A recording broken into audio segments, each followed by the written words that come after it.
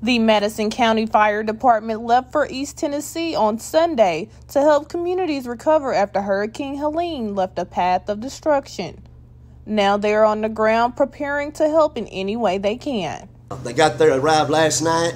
They're in Unicoi County in far East Tennessee, and they were setting up the hospitals and getting everything set up this morning. Chief Pruitt tells 39 News that this has been a national deployment, meaning it's all hands on deck. The team includes people from Jackson-Madison County Regional Health Department and Med Center EMS. We got some big buses that set up as mobile hospitals, and they took those as well as some other equipment that might help access some people. There's still some areas, according to Chief Turner, that have not been covered yet, not been searched, so there's still possibility of some people trapped, so they're still in the search and rescue mode at this time. Stay with us as we continue to keep you updated on their efforts in East Tennessee. The initial deployment is for 7 days, Jackson. and that could be less, or it could be up to 2 weeks.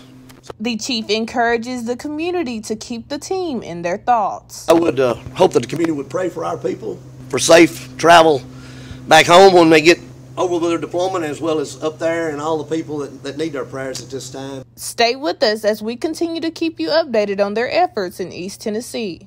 Brianna Hardiman, 39 News, Jackson.